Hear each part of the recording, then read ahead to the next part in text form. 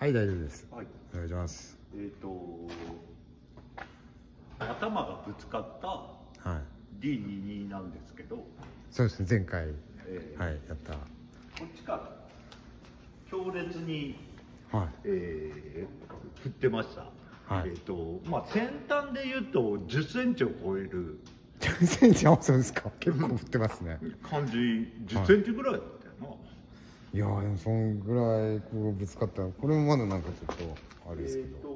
まあその D2 の22の、復帰作戦。はい。まあ大体治ったんじゃないか。はい。と思いますけど。大体治った。まあまだ。まあ強いて言えばまだ走ってないんで。はいはい。まっすぐ走らせられるか。はい。うん。あとはちょっと問題だったシフターがすごい硬くなってたっていうのも、はい、なんとか解消してるんで、あともう外側を組み付けるだけだから、はい、いいんじゃないでしょうかということです。バンパーもなんかおしゃれなメッキバンパーに。はい。これはどんな感じなんですか？これこうぶつかったら、はい。こうぶつかったら、こうなったら、はい。ミニトラッカーなら、まあ俺ミニトラッカーじゃないけど、はい、まあミニトラックですからね、車は。はい。ミニトラッカーなら当然フロンティアルック。ミニトラックたるもジャップトラックたるものぶつかったら US に変わるでしょう。変わるでしょうっていうことですね。感じだったんですけど、はい。いやー、俺別にジャンプでいいし、はいはい。アメリカかぶれでもないんで。アメリカかぶれ、ちょっと待ってください。アメリカかぶれじゃないっていうのはちょっと僕ちょっと気になるんですけど、アメリカかぶれではないんですか？まあ職業柄アメリカかぶれですね、基本は。ただ USDM みたいなかぶれではないという意味のアメリカかぶれではない。そういうことで、わかります。すみません。USDM みたいなのにUS 仕様にこだわりがあるわけではないってことですね。はい。はい。で、どっちか言えば、はい、ジャップ純正の方が良かった。なんで、それなんでなんですか？ルックス的にはなんか US の方がやっぱおしゃれなミニトラックらしいっていうか。これちょっと、古い感じのそのままでいいやと思ってたんで、あんまりおしゃれにしない。そのジャップに乗る職人みたいなの方のがかっこいいんじゃないかみたいな。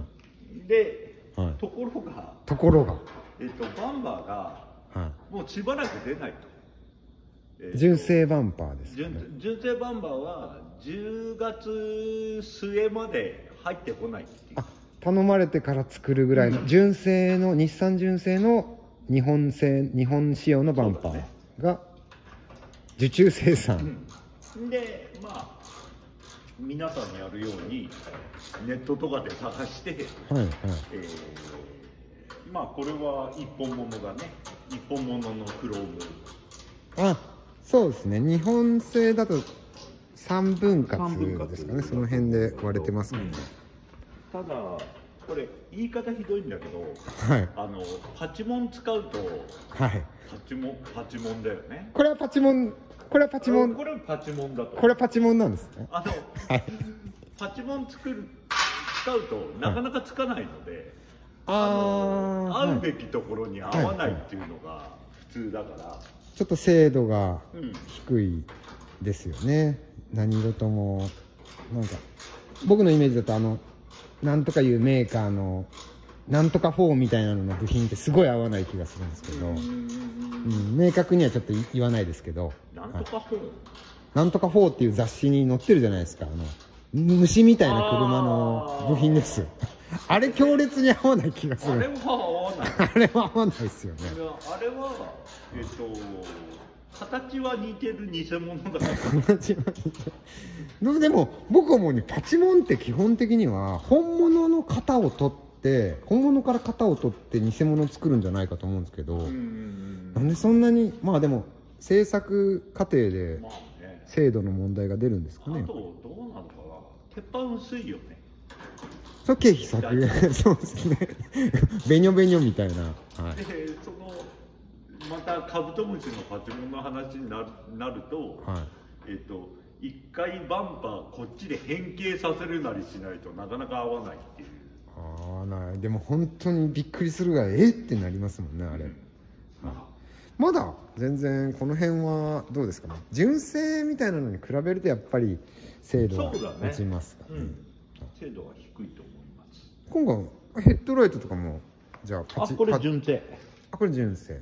ヘッドライト純正、グリル純正。大体純正。グリルも高級部品ですね。じゃあ純正だと。これはでもじゃあ純正ジャップグリルってことですね。そうだね。ボディ色に塗ったりクロームにしたりする人がいますが、しません。はいっていうかなんかバンパーも純正頼もうと思ったけど遅いからパチモンにしたっていうことですね。でもロアは純正だから。そうですか。ロア純正。割と純正部品を豊富に投入された感じですね。あとちょっとやろうと思ってることがあるんで、ボディ全体に、それをまた楽しみにやります。それまだ秘密のやつですね。領事には言えねえかな。じゃあ今も言えないじゃないですか。僕が撮ってんすからもうでもだいぶどうなのかなと思って見に来ましたけど、なんかできちゃいそうです。僕もちょっとフレーム修正が心配だったんですけど。そうだね。修正の話はなんかちらっとあった。修正はね、やっぱ修正機あると。修正機ではなかった。四方アンカーっていうか車の周り全部アンカーのとこかな。全部ガッチャで止めるタイプですかね。ガッチャ。じゃあもうここに鎖つけるやつつければここでもできたぐらいの、なんかしっかりがっつり修正機じゃなかったんですね。でも後ろ両サイドと後方4点ぐらい固定しといて、下に引っ張ってるんでタワーで引っ張る感じ。どうしようかな。ベッドさ、ベッドどうします？なんかおしゃれベッドあります？僕考えてたのはこのフックがやっぱどうしてもちょっとやぼったいけどフックは使いたいんで内フックに変えようかなとか考えてたんですけど、内フックじゃなくても下にこう、輪っかとかで別にの方が逆にバイクとかも止めやすい。そこまで縛らないよね多分。ちょっとお金かかるんですけど、このベッド内がリアルサビじゃん。これベッドライナーとかもしかして塗っちゃってもいいか。全然いいですよ。全然いいですよ。サビはそんな取りませんけど、これ全部取ってたら大変だよね。そうですね。ベッドのサビはどうしてもやっぱこういろいろ乗せるんですごいですね。でもサビが。あれじゃないですか。メタルレディシュッシュってやって、僕だったら一応薄めた POR シュッシュってかけてから上塗りしますからね。シャシャってペーパーかけて。メタルレディだけでもいいかな。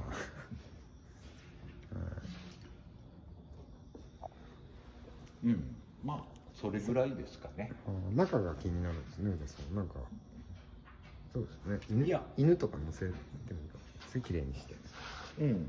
外はねちょっと様を変えますから。なるほど。様を変えますからね。そのぐらいですかね。じゃあまた次の完成を楽しみにしてますぐらいですかね。ちょっと真面目に塗っちゃったし。真面目にそんな正直他の塗装を見てる限りでは別に埃とかそういうの気にする。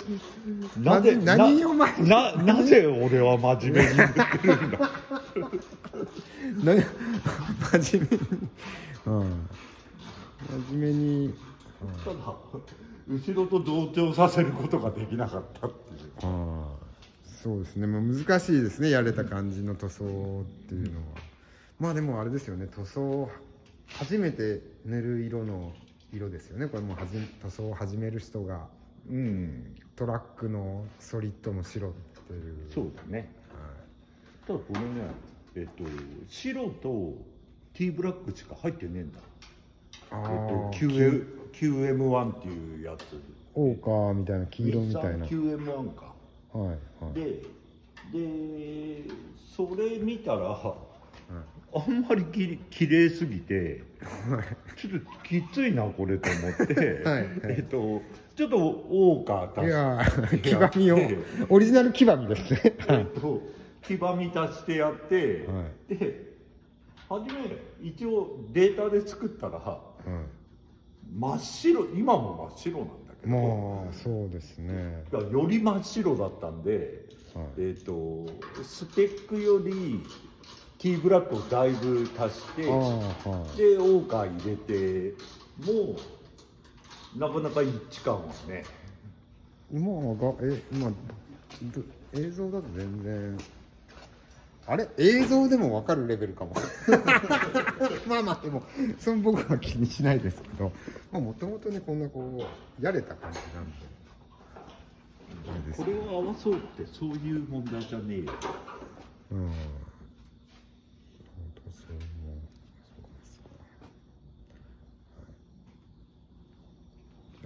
楽しみに、じゃあ完成を楽しみに。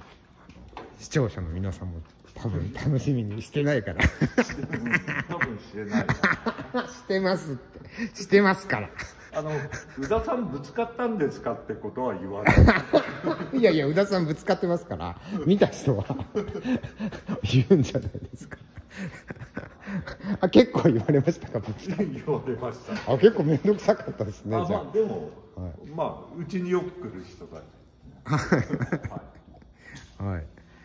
まあでも直したんでね、もう直るんで、まあ楽しみに。また完成した。楽しみにしてます。